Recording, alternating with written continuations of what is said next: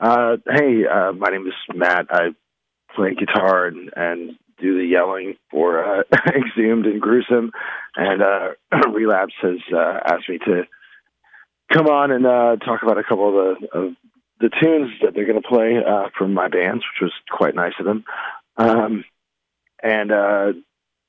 First, I guess we'll talk about Funeral Fuck, which is an old Exhumed song, song that, God, I don't think we played live in, 12, 13 years at this point. The cool thing about this tune was that when we were doing Slaughter Cult, our second record, our guitar player, Mike Beams, our other guitar player, Mike Beams, started coming in and contributing material, which he wasn't able to do when we did the first album because everything was written by the time he joined the band. And Funeral Fuck was one of his songs. And I remember Mike's one of those guys who's a brilliant musician, but he's kind of a space cadet, like a Ace Frehley kind of guy, and never really bothers to learn like the lyrics or the names of any songs. And we were talking about how Mayhem was one of the few black metal bands that we liked. And he's like, yeah, I really like that song, Funeral Fuck. And I was like, dude, it's Funeral Fog. He's like, really? Huh, I thought it's Funeral Fuck. And so when he brought the song to us at practice, we just started calling it Funeral Fuck, and the name stuck. And ironically, the first tour that we did for that record for Slaughter Cult was supporting Mayhem. So I think we made sure to play that one every night. But it's got really cool riffs because Mike thinks in ways that I don't, that are kind of bizarre and really interesting. And, it still ends up sounding like Exhumed because Cole and I are playing the songs, but Mike has a really cool kind of atonal riffing style that I always liked, and I always wished that he would have written more songs when he was in the band. But, so yeah, that's Funeral Fuck.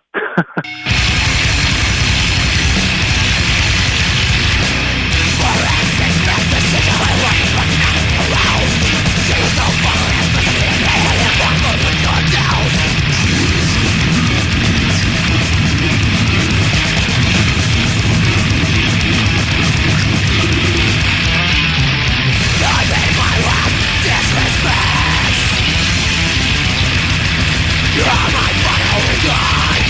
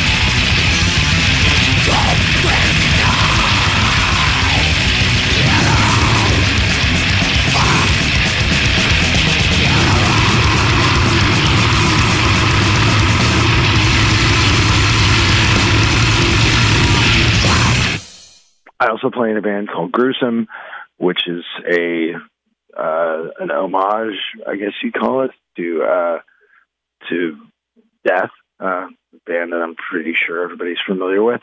And Dimensions of Horror is the title track from our second record. Our first record was kind of more focused on paying tribute to leprosy, and the second one, Dimensions of Horror, is kind of more focused on Scream Bloody Gore, which has always actually been my favorite Death album. When I was a little kid, I remember in my mom's living room, we used to play. We didn't have a drummer yet, but it was just like me and two buddies with guitars and stuff. And we used to play Regurgitated Guts and Sacrificial and Infernal Death, and it's a few other songs like Riot of Violence by Creator and stuff like that. When this is back in like 1988, 89, I guess. I must have been about 12 or 13 years old. So Death has always been a band that's been very close to my heart, and it's just a lot of fun to try to write more Death songs and try to do justice to Chuck's style and what he and the guys did back then. But Dimensions of Horror, it was just one of those songs that kind of was the last song we wrote for the record. And I think by the time, writing the first song for a record is always kind of hard, but then by the time you get about 3 or 4 under your belt, like you have a lot of momentum. And I think I was feeling really kind of in the zone, or whatever you want to call it, when we wrote Dimensions of Horror. And I was like, I could just kind of tell, I was like, I think this is a pretty good one. I think we did okay here. And, it quickly was decided that would be the title track and that would be the single. And the coolest thing about it is that I finally got to make a music video that I liked. Like Exhumed had done a couple things that I was kind of lukewarm on. And the Dimensions of Horror music video that we filmed in Miami was really fantastic. Mitch from our label, Mitch and Maruda, helped direct it and, kind of put the shoot together. And we worked together on, the concept of the video, and it's, basically about opening a portal into the realm of Cthulhu and the other Lovecraftian ancient ones and such. So it's very much steeped in that sort of 80s, Evil Dead kind of horror. And with the budget that we had in 2016, the special effects are very 80s, which is completely appropriate. To me, a lot of my favorite horror movies and stuff were always the B-type movies that were a little bit grimier and a little bit more kind of homemade. And I felt like death metal was kind of aesthetically right in that same wheelhouse, whereas, by the time I was a kid in the late 80s, thrash metal was already very professional and, everybody was on a major label and it was quite polished in a lot of ways. But death metal was still very raw and very, very DIY, even the bands that had record deals, still were very underfunded and very raw. And I love that quality about that whole era of death metal. And it just seemed to me like when I first heard Scream Bloody Gore, I was like, oh, this is like the musical version of all these movies that I was watching, because before I was into death metal or even metal in general, I was already into horror movies. And, but I also always enjoyed the stuff that had a little bit of a sense of humor to it. Like my favorites were Evil Dead 2 and Reanimator and, even like Texas Chainsaw Massacre 2, where it's really violent and really gory, but it also is having fun while doing it. And it kind of acknowledges that it's so brutal that it's almost becomes cartoonish, and it's okay to get a laugh at the same time, obviously I love stuff like the Fulci stuff with the Beyond and Gates of Hell and stuff, and we have gruesome songs about those movies. They're a little bit more atmospheric and dark and serious, but I think just for me as a person, maybe it's because I'm from like the California suburbs and grew up around like skaters and like punk rockers or whatever. It's hard for me to take it so seriously all the time and feel like I'm this like dark, evil person, because I'm a pretty cheerful guy. So I like movies that, have a little bit of that goofy sense of humor. And I think that I tend to write death metal that kind of has that same vibe, like violent and gory, but also, it's fun. Like we're having fun, it's rock and roll. So there you go.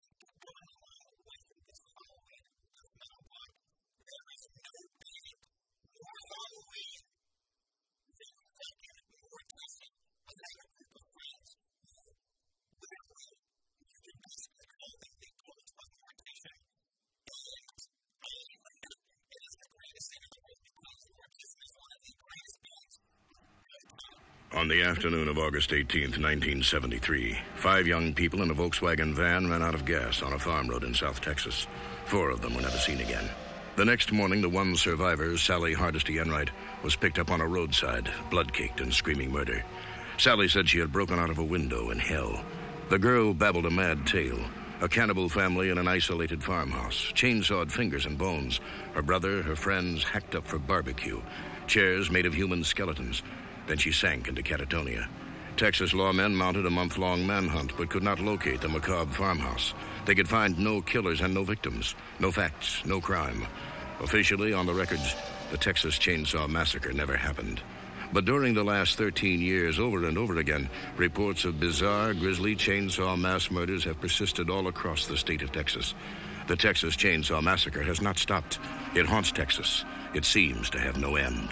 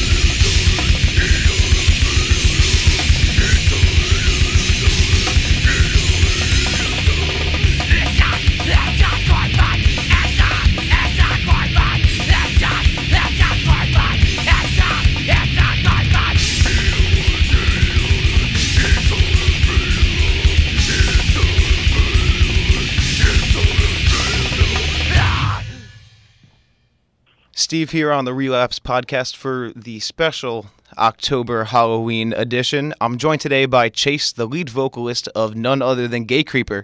And thanks so much for taking the time to be on the podcast with me, man. Yeah, of course, man. Thanks for having me. Of course. And just to kick things off right away, Gatecreeper, you've only been a band for a few years now, and you've putting out your debut record on Relapse Records. You got to tell me the backstory about how you were able to get this record deal. Oh, well, when we first put out our first EP, it was just a couple of us. It wasn't even a full band. We recorded it, put it up online before we'd ever played a show.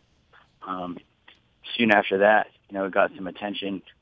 Some people started to write about it on blogs and kind of spread from there, and started playing shows. And I started touring. Did a couple splits, and on our East Coast tour, we met up with Dom, who runs 8389. He expressed interest that he wanted to put out a record, and so we were kind of going with that. And then on one of those same shows, some of the people there from Relapse came to the show at Kung Fu Necktie in Philly. But they didn't really say anything to us. They just kind of watched us and bought our record that we had available, and I guess enjoyed our set. Fast forward to when we were ready to record our full length, and we finished it. And then Dom was kind of slowing down his label. He said, "This is really, really good. I'm gonna send it to Relapse and see what they think." And they had already heard us. They already knew what we were capable of playing live. So hit it off. And it was, as soon as they were interested, we were obviously interested as well. So we're happy to have our first full length on Relapse. I can't really think of any better scenario for us as a band.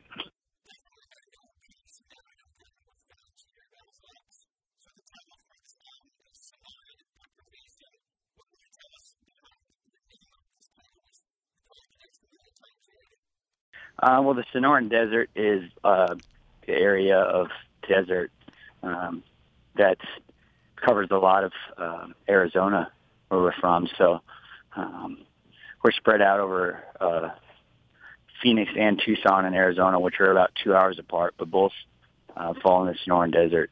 It's hot, it's dry, and we're a little bit fucked up, because we have the just over 110 degree weather in the summers, and I think our minds are melted a little bit. So that we wanted a title that kind of displays that, and just being depraved and just fucked up from being in the desert and making just disgusting music.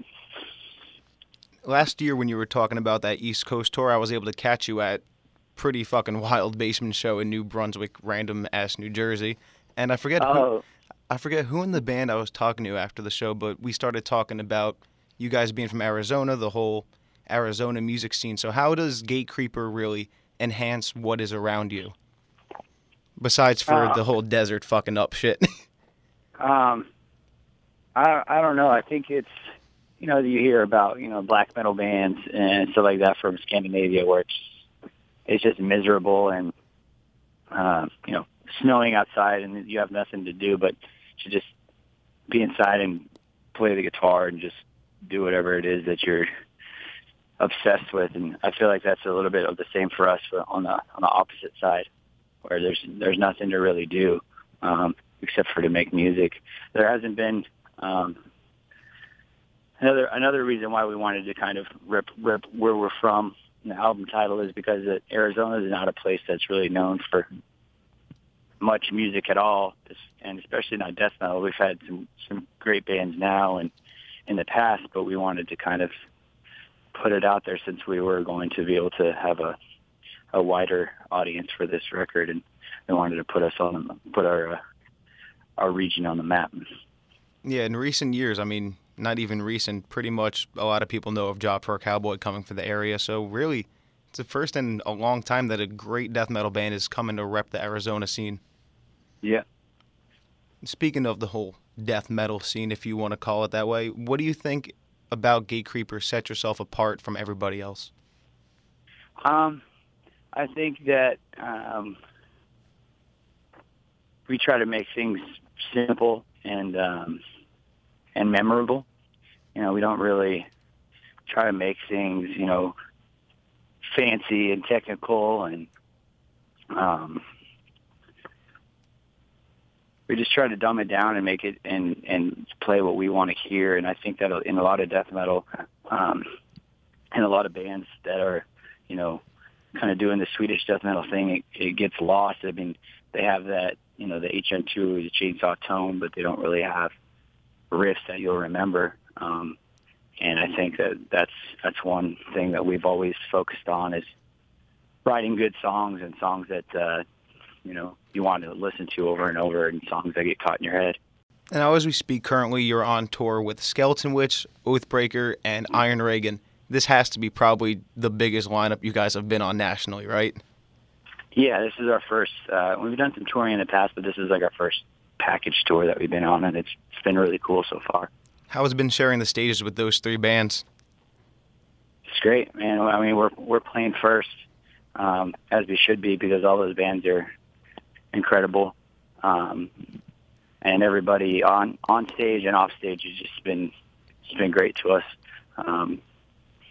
But it's great it's a very mixed lineup, but it makes sense. It does. They're all extreme bands, but they all kind of encompass a different aspect of it, which I think makes it an amazing bill. Yeah, it's been great. This is we've played. I guess we've done 4 shows on the tour so far. Today's an off date, and we're playing our own headlining show. But I think it's Phil from Iron Reagan's birthday today, so I think all the other bands, even though they're not playing, they're going to come hang out. We're just going to have fun for his birthday. Happy birthday shout out.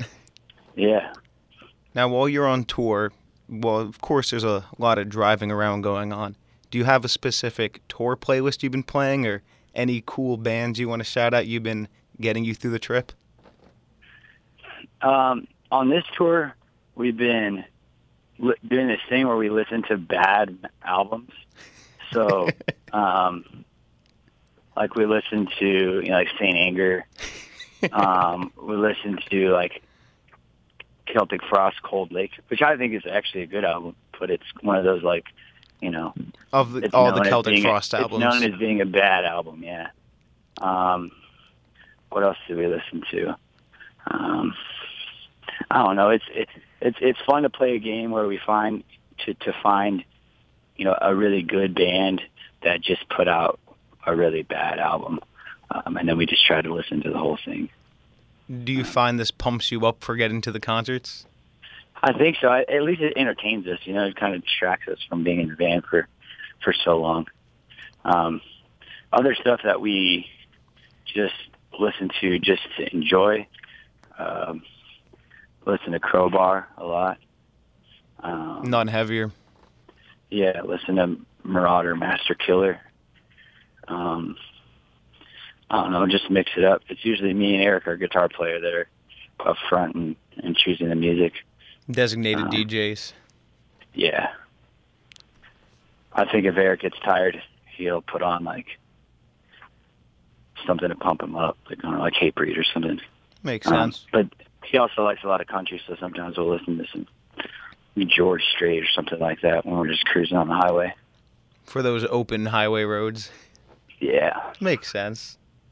And yesterday, or I guess it was 2 days ago when we were in Tampa, you know, like we just, as soon as we got to Florida, we just started listening to, like, Obituary. You know, like we try to, if we're in an area, we're going to an area where we know the band is from, and we'll put that on and kind of get in the local mood. How many shows are you playing in Florida? I believe a few, correct? Yeah, we played in Tampa, we played in Gainesville, and tonight we're playing in Pensacola. So 3. And the way that the tour is laid out is that it's bringing you back to Arizona. Yeah, so we're actually going to be back at home 2 days after the record comes out. So we're going to be in Austin on the 7th when our record comes out. And then we'll be back at home at the night. So we're going to, I mean, it's still the same lineup for the tour in the same order. But we're going to kind of make that our record release show and hopefully sell the place out. Other than playing back in Arizona, what's your most anticipated, or if you already had one, stop or city from the tour? We're playing at the Roxy in L.A. Never played there, but I've been to shows there. Because me and my girlfriend will drive out from Phoenix, where we live, to L.A. It's only like 5 or 6 hours. That's not bad. I thought it would actually be more. No, it's not that far. So like we went to see recently, like Uncle Ass and the Deadbeats play at the Roxy. Seen Electric Wizard play there. It's a really cool venue. So that as far as where I'm looking forward to playing most would be there. And then just as far as where I'm excited to be would be up in the Pacific Northwest and like Portland and Seattle, because we all have a bunch of friends that live up there. So that'll be fun too. That area is awesome just to begin with in general. Yeah. So you and I were talking the other day, Chase, about the gold vinyl that Closed Casket is putting out. Have you had a history with the label before, or is this a first-time kind of thing? We haven't worked with them yet. This is the first time. But back about the time that I was telling you about previously with A389 and kind of who we were possibly going to work with for a full-length, Justin in Closed Casket was one of those people. So when we decided that we were going to do the full length on Relapse, he still wanted to be involved. He's had some similar situations of bands that he'd put out, and they moved on to bigger labels, and he still had his hand in the next release. So he just wants to put out good music. He wants to be involved with bands that he likes. So we're really excited that he was part of it. And I haven't actually held the records myself yet, but I've seen pictures of the gold records, and it looks really cool. Do you have the gold? Oh, so you don't have the gold record on tour with you? No, not yet. We have we're getting the records the day before, in a couple of days, I guess. On Thursday before it comes out, we're going to pick it up from a friend's house in Texas, and then we'll have them for the rest of the tour. Nice. And speaking of one last touring bit, after this tour finishes up, do you guys have any plans coming back out the East Coast way or staying local? Not for the rest of the year. When we get back, a couple of days after we get back, there's a fest that we're playing, and then we got a couple local shows lined up. We're working on getting some tours going for next year, and we definitely want to come back out to the East Coast, but nothing's set in stone yet, but I'm sure it will happen at some point, hopefully sooner than later. If you guys are looking to come out to New Jersey, hit me up because I want to make that happen. Yeah, we'll get some fat sandwiches or something. Oh, fuck yeah, dude, those are the best. Now, real quick, how much of your band's rising publicity do you owe to the man himself, Trevor, from the Black Dahlia murder? Oh, man. I don't know, like, probably a lot. I mean, there's been a couple people that have just put us on from the beginning, and he's definitely one of them. Because I know that he's just a super, like, he's a metal nerd, like, yeah, he is. Like us, you know. He's always looking for new shit. And very early on, he posted about us. Because I actually, his girlfriend grew up in Arizona, and I've known her since we were super young. Oh. So I think that as soon as we were done and it got online, she kind of sent it his way or showed it to him in person, and then we've been friends. But he's posted about us since the very beginning, and on their last tour that they did, they were playing Olive Unhallowed. We got to play 2 of the shows. There was 2 shows in Arizona, so we got to play both of them. And he's been cool even up till the past week or 2. He heard us about us and that column that he has, and we owe a lot to him. There's a couple people that have gave us a boost from very early on, and he's definitely one of them. Yeah, he's an awesome guy. All right, so I wanted to play Dying Fetus, Subjected to a Beating. This one's for our guitar player Eric. This is his jam. He actually has it as an alarm clock on his phone. I heard it this morning. So yeah, Dying Fetus, Subjected to a Beating from Reign Supreme.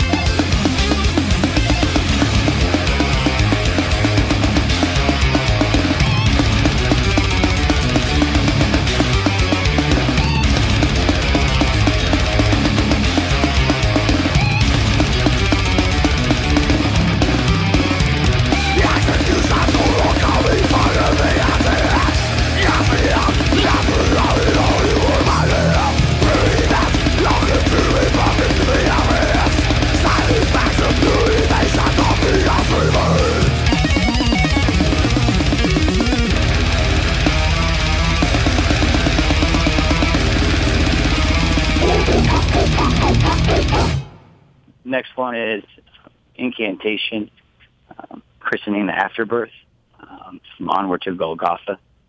It's one of my favorite Relapse tracks.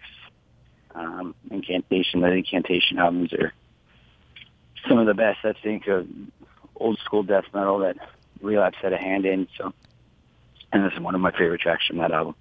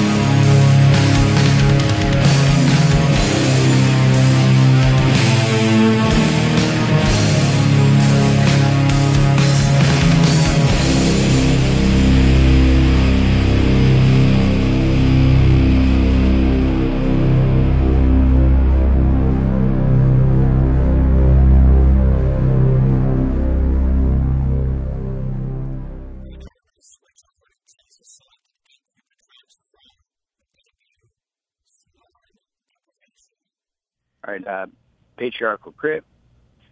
This is a song on the record that opens up the B-side.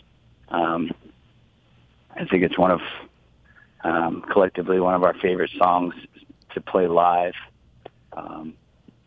We wrote this song right before we did our last tour that we did in January, so we had a chance to play a fresh song for us every night, and it's been one of my favorites ever since. And I think it came out really great on the record.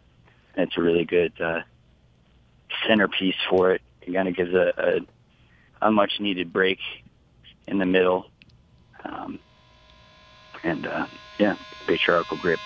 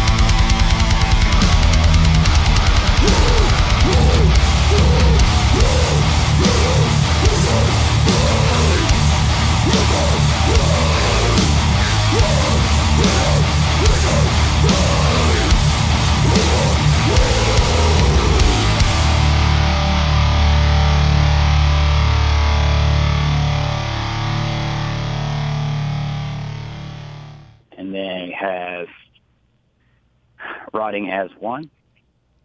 This one is a love song.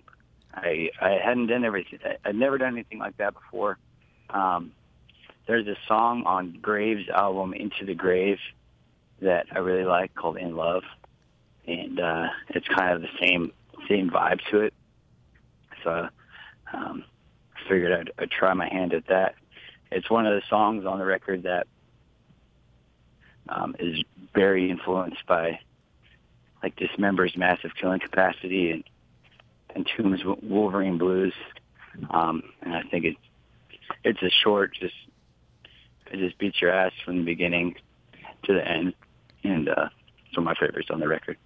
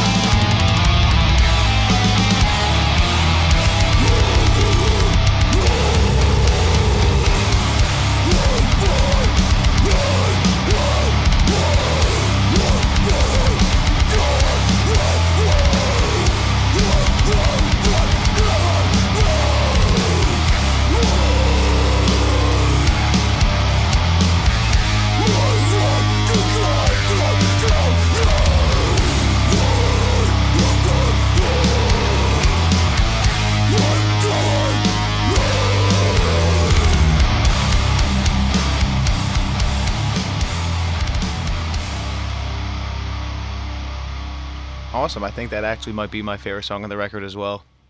Really? Yeah, dude. I love the album. Like I was telling you before, dude. Fucking awesome job.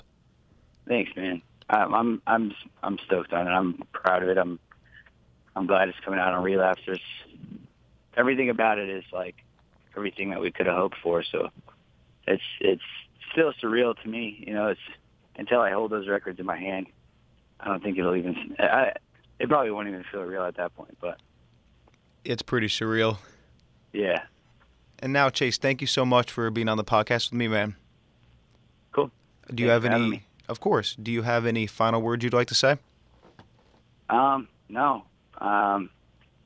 We're happy to have our first record out on Relapse, and we hope that everybody likes the record, and hopefully that we can play all over the world in the coming year or two. That's always the goal. Well, thank you so much, Chase. It's been a pleasure talking to you, man. Yeah, thank you.